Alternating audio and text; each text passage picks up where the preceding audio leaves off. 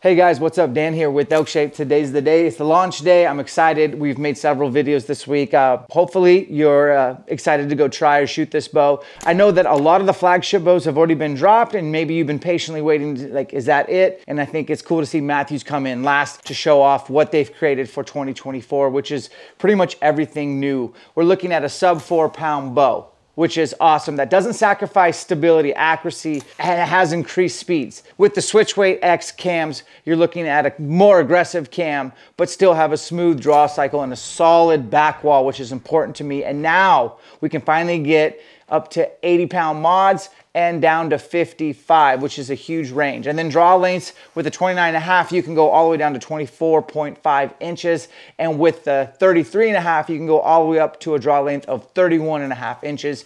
Quite the spread, lots of options. The thing I like about the Switch Weight mods and the Switch Weight X is that you can always have your bow maxed out for efficiency. So you're not loosening limb bolts like you are with other things out there. This is always set up for maximizing efficiency, energy, and performance. So the skeletonized riser, you're gonna notice it's cut out. That's where they saved a lot of weight. All new cams, limb cups, shorter limbs, still has the dampening, axle assembly on top. They have cut out a lot of unneeded weight, but kept the integrity of a bow that's not only bulletproof for elk hunting and whatever you guys do, but it has the speed. So let's go ahead and roll the footage on what you need to know about this bow.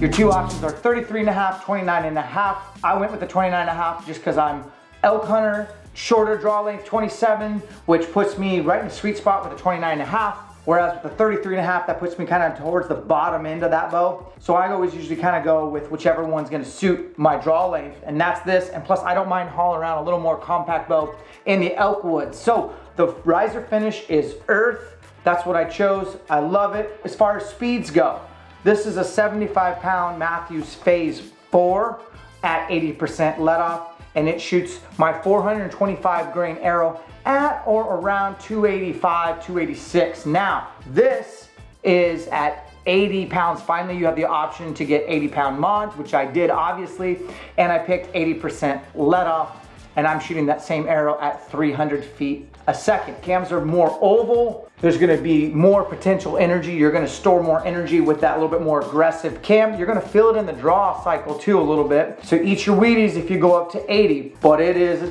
fast and it's quieter than the Phase 4, and that's my personal opinion. But I believe it to be quieter, and I know it to be faster, and I know it to be lighter.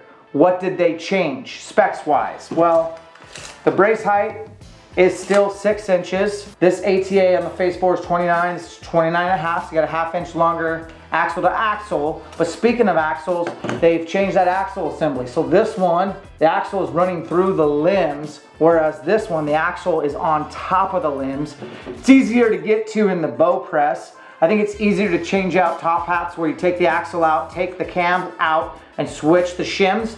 Much easier. I think it's overall a better design for working on your bow, and I'm sure there's a bunch of technical reasons the engineers did that, but that's one of the biggest things I noticed. This limb pocket angle, different, and then the limb bolt is a lot smaller. I think it's saving a lot of weight right there as well. Plus, with Mathews Switch Weight technology, you're not really ever gonna mess with the limb bolt, at least I'm not. I'm just gonna go up or down in a mod, depending on what draw weight, draw length, and let off. That's the cool thing about Mathews bows and the Switch Weight technology is if you wanted to use one of my bows, all we gotta do is get the mods. We don't have to order new cams or anything, so you could be a 30-inch right-handed bow shooter and you wanna shoot 60 pounds at 85% let off. There's a mod for that. We'll swap it out and we don't have to change strings or nothing. Pretty cool. Speaking of strings, these are match strings. I've ran them for 2 months, thousands and thousands of arrows. I just put this bow in the drawboard, checked time, we're still in time.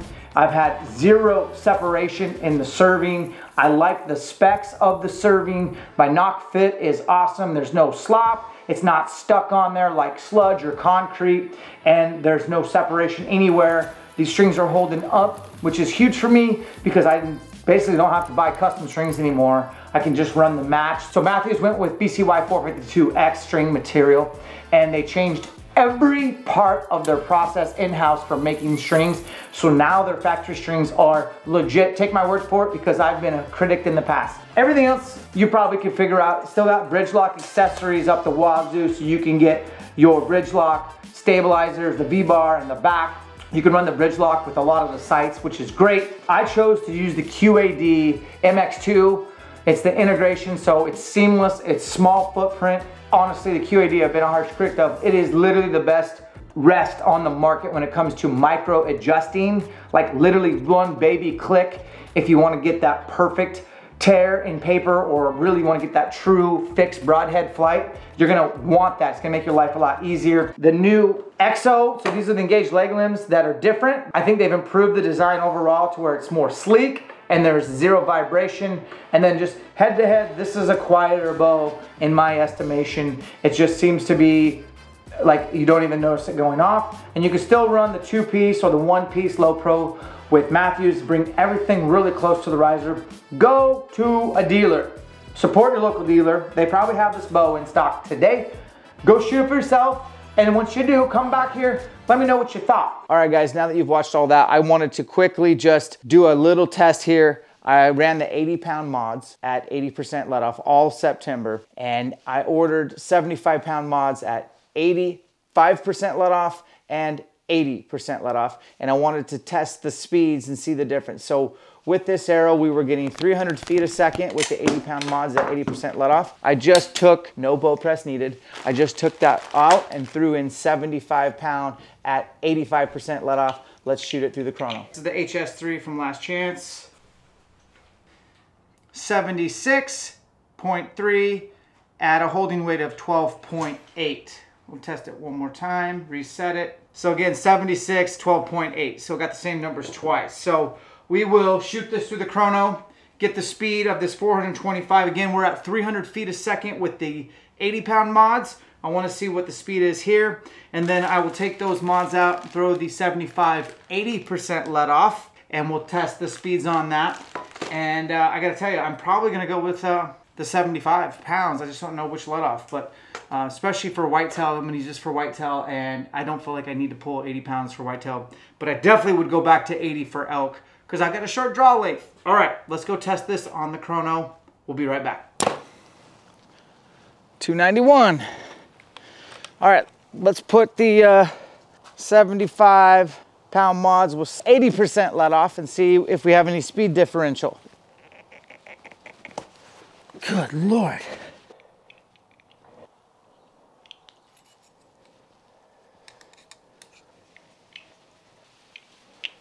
All right, 75 pounds, 80% let off, 291. We got the same speed, 291. Okay, with the 75 pounds at 80% let off, let's test this with the HS3, reset. Says it's at 76 pounds and the holding weight is 15.6. Man, that's a good wall. We got 76 at 15.8 holding pounds. So you got options there. Obviously we didn't lose any speed. It's still pulling the same weight.